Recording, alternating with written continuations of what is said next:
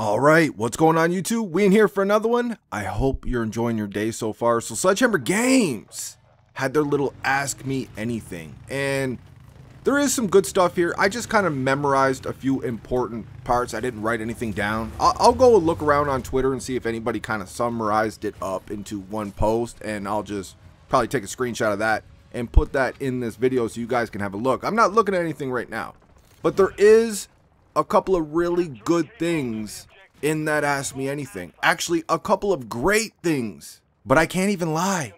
It got me a little salty. I might be feeling just a little bit pissed off. Let me get this out of the way real quick before we go ahead and get into this. I appreciate what Sledgehammer Games is doing. They're doing far more than we ever seen Infinity Ward do in so many years. Sledgehammer Games is actually out here. They're listening. I mean, look at the core multiplayer that we got. There's a lot of problems here with this game. This game is unfinished, is incomplete, rushed as hell. There's a lot of problems here that don't fall on Sledgehammer Games. But what they can control, you feel like they're trying to do a little extra, man. They're putting, like, a part of me feels like none of this needs to be praised because we're giving them our money, right? We're paying full price for this game, for the base game, and there's a lot of people out here who pay hundreds or even thousands of extra dollars on that full price game throughout the year. A part of me feels like this doesn't deserve to be praised because it should just come with the territory.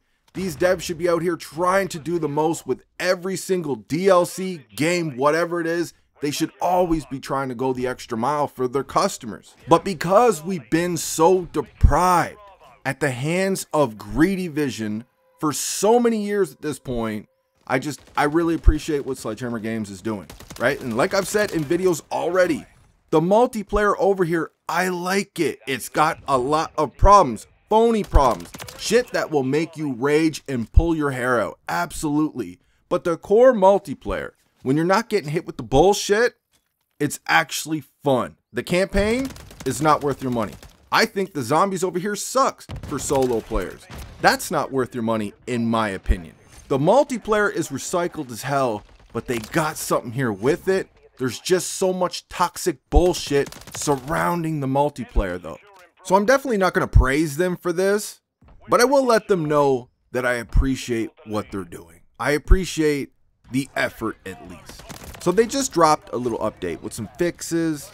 They nerfed a few assault rifles and they buffed a few SMGs. Now that's great, right? The SMGs needed it. You buff them all. I think they're all in a bad state right now. They all could use a buff. Why nerf the assault rifles? So just bring the SMGs up so they can compete with the assault rifles.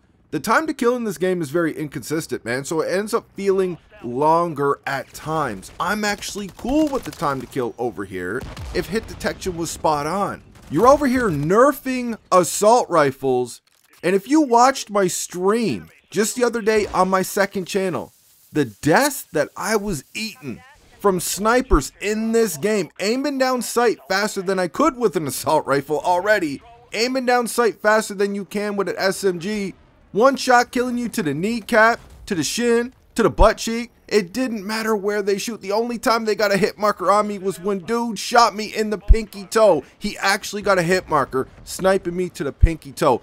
You know what? I think I'm not going to get into the snipers right now. I think we're going to have to make a commentary though about the snipers, man, because I feel like there's a couple of snipers in this game that are actually leaning more towards balance. I don't really have a problem with them.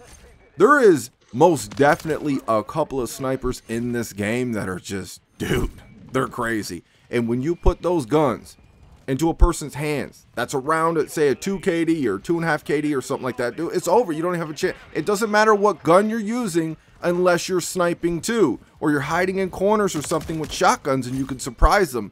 It does not matter though. If you're red gunning it, these snipers are going to get you all the time with the left trigger, right trigger. But speaking of buffs, I really think, Sledgehammer, you need to take a look at some of these streaks. I've been getting the emergency airdrop lately. So I'm getting a chance to try a lot of different streaks that I normally wouldn't run. I've been calling in my VTOLs and that, and some of these streaks feel pretty weak. And I don't remember them saying anything about the streaks in that Ask Me Anything. All right, so let's break down the good that Sledgehammer Games confirmed yesterday. The Groot skin. They're going to be nerfing it and they're going to be removing it from the game until the nerf takes effect. This is a good thing. I wish I never went and picked up that battle pass now with the free COD points, because I'm sick and tired of all these bitches abusing that shit. So I picked it up just so I can slap it on. If I'm going lobby after lobby with almost entire teams using the Groot skin, especially on maps like Wasteland and shit, I ended up picking it up just so I can flip the script and put that Groot skin on once in a blue moon. I regret getting the damn battle pass now with the free COD points, man, because they're actually nerfing it. They're going to increase its visibility, whatever else they're planning on doing to it. They're nerfing the Groot skin. Great news. They're also bringing back gun game. Gun game is a fun mode. There's some people that absolutely love it. There's people who only play gun game. I like me some gun game, man. I'll just get in there and I'll mess around a little bit. I don't know why they keep taking modes like this out of these games. I don't know why they keep taking playlists out that people love, but they do. I always felt like Infinity Ward did this because they never listened to the community. They know they never listened to the community. So this was something easy they could do to make it seem like they were listening to the community once a month or once every 2 months or whatever. They'll give you the playlist back that you've been begging for weeks or months or whatever it is. I don't know why they take these modes away, man. People love them. Just leave them in the game. Have them there at launch. Also, this is not really good news for me. It might be for some of you, though. They're bringing back Shipment to Modern Warfare Deuce and a Half. I don't know what, it's probably going to be the Modern Warfare Deuce version of Shipment, the dark one with rain and you're on the boat. But they're bringing back Shipment, so you can go over there, get your camo, grind on, or whatever it is. But enough of that little shit. Let's get into the two big things I've noticed. They are going to be testing non-disbanding lobbies with a future update. Now, I think they're going to be doing it with some type of closed group initially, and then they might bring it over to the experimental playlist. Dude, we need to play the shit out of whatever playlist has non-disbanding lobbies. I don't care if it's a game mode you hate. I don't care if they bring non-disbanding lobbies and it's like only hardpoint or some shit and you hate hardpoint. You need to play this mode. You need to show them this is what we want. This is what we need in Call of Duty. It pisses me off they ever took this feature away in the first place, man. One of the best things about Call of Duty when we were growing up with it, back in the OG days, the golden era of Call of Duty, was staying in a lobby, man. If you just got your shit pushed in, right? If you just got your ass handed to you, you can stay in that lobby. Everybody was talking some trash and you could get your revenge. You build rivalries, but you also build friendships when you can stay with just random people like that. You're in the same game with somebody for say 4 or 5 games in a row and you guys both have a mic. You start shooting the shit. You start talking about stuff. Oh, hey, this dude is actually pretty cool. Or this chick is actually pretty cool. Whatever it is, this person is cool as fuck. So you guys at each other. And then you start partying up because you like the same game. You like the same game modes. It fucking pisses me off that they ever took this away in the first place. And we all know why they did it. We know why Activision did it. They did it to keep the matchmaking on point. If a reverse booster gets in a lobby, oh, it's okay. He'll be out come next lobby because we're disbanding that joint. If a weaker player slips into a lobby that he shouldn't be in, well, it's cool. He'll get his shit pushed in for 1 game and then he's gone, right? They did it to keep the matchmaking on point. I feel like they're hearing us on this. And they're talking about reverting it back, getting non-disbanding lobbies back in Call of Duty because Activision, they're out the door soon. It's Microsoft, right? It might not mean as much to Microsoft as it does to Activision. I feel like that's probably why we're seeing this now, because we've had disbanding lobbies since Modern Warfare 2019. Everybody's been complaining about it and they won't do shit about it until now.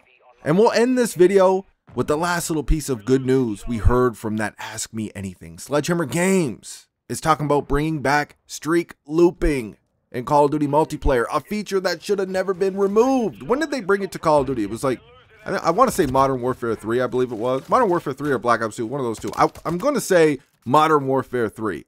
It is a great feature. You should not have to kill yourself. If you're having a good game and you're popping off, man, you're putting in the work, you should not have to die to get your streaks again.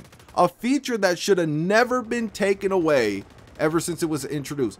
Nobody complained about it, other than maybe the shitters. Nobody complained about streak looping. Anybody who's on a streak, you want to keep going until you can't go no more. It should have never been removed in the first place. They're talking about bringing it to the experimental playlist. So again, when streak looping comes to that experimental playlist, play the fucking shit out of that experimental playlist and give them the positive feedback, man. We need to let them know this needs to be in Call of Duty. We're not going to praise them for bringing back something they should have never taken away in the first place, but we're going to show them that we need this in Call of Duty. Please do me a favor. When these joints come to the experimental playlist or however they're going to do it, show them what's up, man. Show them we need non-disbanding lobbies back in Call of Duty. We need streak looping back in Call of Duty. These features should have never left the game in the first place. That's all I got on this one. Let me know what you guys think in the comment section. I hope you enjoyed the video. I will see you on that next one.